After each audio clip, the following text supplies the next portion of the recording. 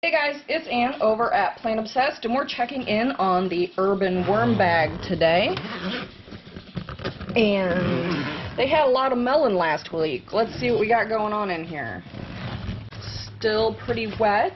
Still see quite a few hanging out on the top here. The bags that were supposed to be compostable are, I don't know, it's like 6 months in, but they're certainly making you can kind of see they're tearing. They were a lot structurally stronger before. Even this one's like I'm trying to pull it out and it's just ripping to pieces. So I guess that's good news. So I think my husband's potato experiment over here, I think, is certainly ready to go in the ground. I think that was his goal. So I will try and move around that a little easier and not disturb the fine roots. Put it in there. Seems like I lost a piece. I probably should just go back to getting it. So they got a very healthy feeding of melon. There's still just the skin left and the babies are on it. Chunk of wood. Looks like it's just the skin left.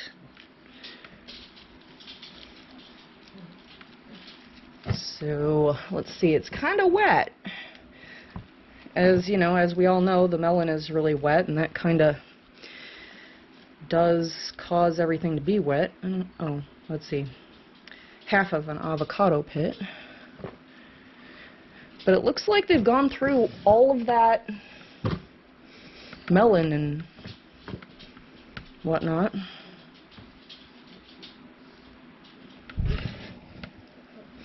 I'm not sure cutting those avocado pits in half is any more helpful than just letting them do it on their own.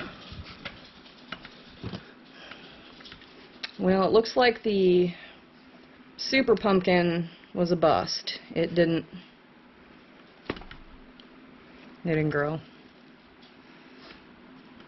Seed is still there.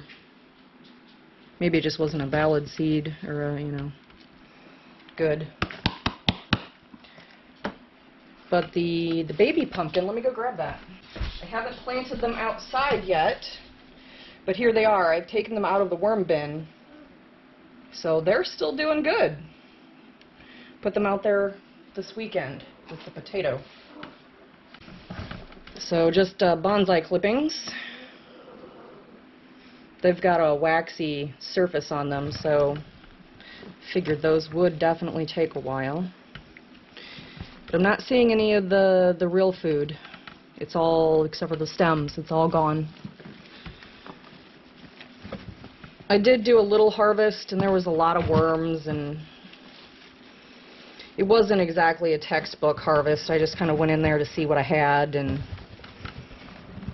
so it wasn't very pretty. It's the first couple of harvests on the bag system, so good sized bunch of the African night crawlers.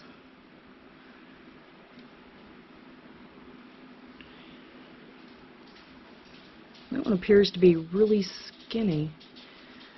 Maybe he's young or old, I can't tell.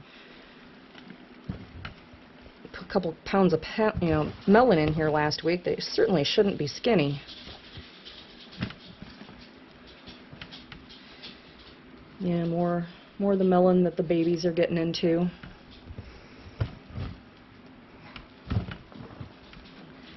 So I have unfrozen a bag of melon, more melon, and I think that's what they're going to get. It's a pretty wet feeding, so I'm definitely going to give them some bedding first. So I'm going to move everything over to the edge here and make for some room. It is a little warm in the middle here. But you can see the bedding is still pretty recognizable, the junk mail bedding.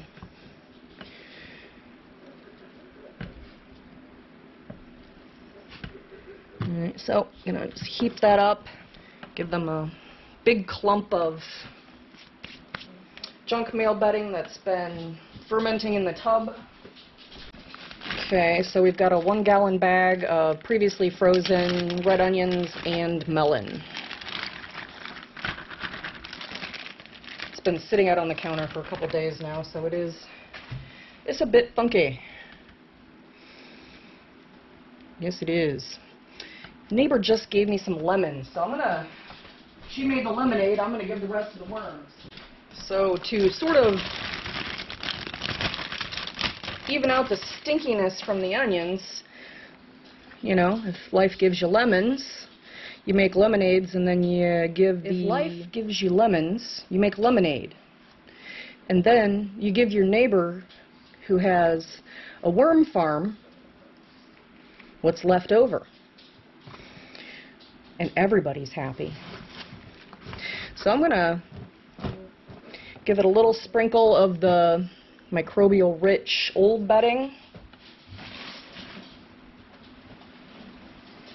And then a big handful of my prepared bedding, which is junk mail, cardboard, and I do put a little bit of the kelp powder in there, just to kind of get it going, to give the microbes something to get started on. So make sure that's all covered up, because those onions will totally get funky. And I'll bring all of everything over to the corner for the bags and the leftover melon rinds and skins. Put that all over in the corner so they can work on it. And then that should be good for the African night crawlers, at least for a week, I would think. Alright, well, if you like the video, give me a muddy thumbs up. Forgot my gloves. Dang it. That's going to be some bleach. If you want to see what I'm doing, subscribe. And if you want to know exactly when I'm doing it, hit the little bell icon. Alright guys, well, thanks for hanging out with me and my worms, and everybody have a good night.